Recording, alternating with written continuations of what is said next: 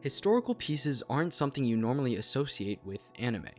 Don't get me wrong, stories set in, say, the Age of the Samurai are about as easy to come across as the air we breathe. But a story fully devoted to the retelling of an almost entirely non-fiction ancient part of history, tossing aside the glorified samurai and Bushido code for genuine insights into ancient Japanese politics, isn't all that frequent. And perhaps that's exactly why Heike Monogatari, the Tale of the Heike, immediately stood out to me amidst the many great anime airing right now.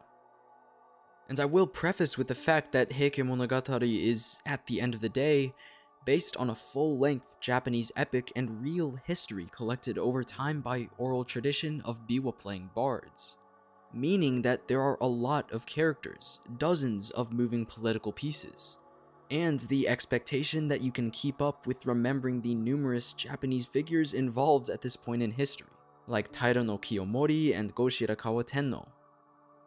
But if you are willing to take that burden and really put in the effort to watch Heike Monogatari, I think that the stunning art style, emotionally charged story about family and the hardships of living in the political realm, and wonderfully immersive atmosphere of the show will leave you with an unforgettable experience.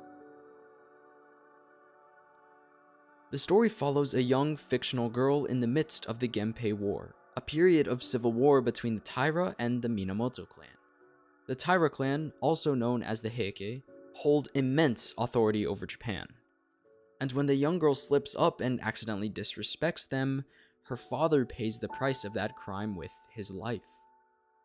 Just to give you a taste of how serious things were taken and how drastically it could go wrong. Soon afterwards, as if by the strings of fate itself, the girl is found by Taira no Shigemori, the eldest son of the Taira clan. But instead of being the arrogant, power-hungry royal that we expect him to be based on the Heike members we've seen thus far, Shigemori is the exact opposite. After hearing the girl's story about her father, Shigemori vows to take her in instead of letting her be killed. That is, only after witnessing the power of the girl's eye. That the girl can actually see the person in front of her's future with one of her eyes, and that with Shigemori she saw the downfall of him and the Taira clan, and the rise of a new ruling power in Japan. But Shigemori, instead of feeling shocked or refusing to believe the girl's words about this, actually trusts her, because Shigemori has a power in his eye too. He can see the spirits of the dead. Shigemori is always reminded of the toll of war, the lives that have been taken by his clan, and the terrible deeds that one must do to rise to power, himself included. And thus, after taking in the girl named Biwa afterwards, we continue to follow the lives of one of the Heike's most vital families, and the happiness and sorrow that being a powerful family brings in one of Japan's most tumultuous periods. Now, I realize that from this small plot synopsis, it doesn't seem to be the totally historic piece I made it out to be at the very beginning. But Biwa, the main character, is really the only purely fictional part of this tale. But it's one that is also very important to the story. Biwa offers this outside view of everything going on. With her eyes, she can see the future of people, the futures we know they have historically, but it makes it clear that she doesn't tell people about the future because it's dangerous. She sees the politics unfold and knows how things will ultimately happen, but at the same time is emotionally connected to everyone. Biwa is so important to this story, being this fictional character with the ability to see the often horrifying future of these people to bring the characters together. Because there's so many moving parts and so many different historical figures, having Biwa and the plotline she drives with Shigemori and his family is very important to keeping this anime from doing too much. Because I know if we were simply to follow all of these characters with no central plot, it would get not only confusing, but pretty boring. Instead of watching the word-for-word retelling of the Heike story, it really follows Biwa as she trudges through this historical period and encounters everything that happens. But the thing I want to mention most of all about Heike Monogatari, what I personally felt instinctively engrossed by, was the atmosphere. If you couldn't tell by the art style, this anime is produced by Science Saru, the studio behind Devilman Crybaby and Ping Pong the Animation, among others, which is renowned for their very unique, almost cartoonish, and incredibly dynamic animation style.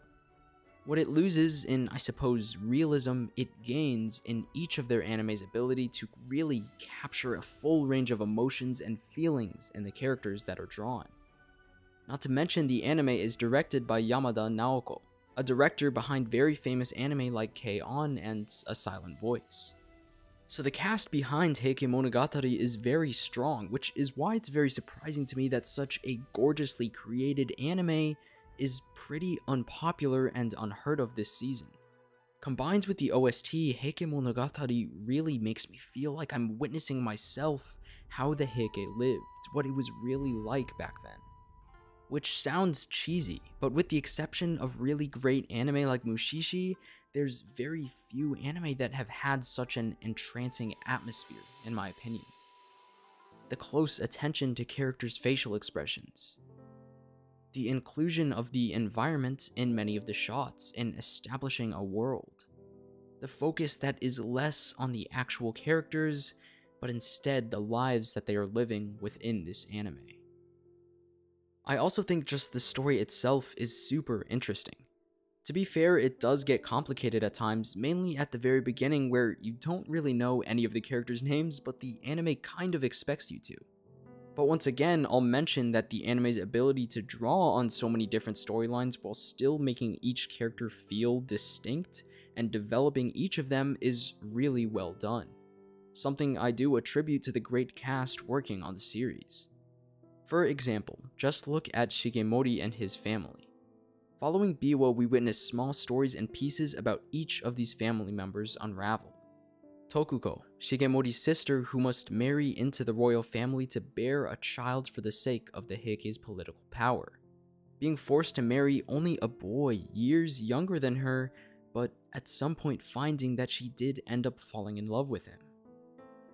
Koremori, Shigemori's oldest son who always felt more at home with the arts and poetry, but must rise to meet the expectations placed on him as a political figurehead and deal with the treachery and horrors of war. Of course, Shigemori, the son of the head of the Heike clan, who faces a difficult internal struggle as he decides whether the Emperor of Japan, who the Taira clan owe their power to, or his father, the head of the clan, is more important to him once they start warring. Shigemori is someone who can't ignore the horrors of war that he constantly sees, who never gets power hungry, and who fights for the pride of his clan rather than its glory or fame. But we also see whether those morals can survive in such a cutthroat and dangerous society. These are only a few among many of Heike Monogatari's most important characters and the stories they share. Only 6 episodes into the series, this is somehow only a sliver of everything that has happened. Each character has such interesting personalities to them, and having them in such a beautifully crafted world is the makings of an incredible anime, even if it never receives that credit. I recommend watching it. Getting through the first couple episodes might be difficult, but do it, even if it gets confusing at times, and I think it'll pay off. Tell me what you think, and as always, this has been the Anime Culture Corner. I hope you enjoyed the video. Don't forget to like and subscribe for future in-depth show, manga, and character analyses.